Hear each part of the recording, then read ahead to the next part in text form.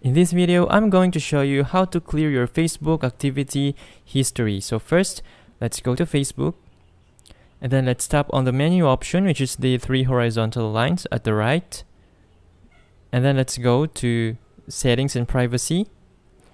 Tap on Settings, and then swipe down to Activity Log, to Off Facebook Activity, and then tap on Manage your Off Facebook Activity.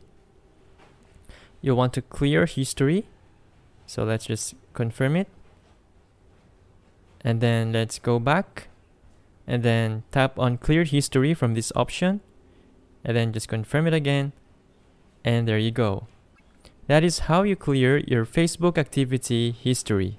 If this video helped you out, please consider leaving a like and let me know in the comments if you have any questions. Have a good day.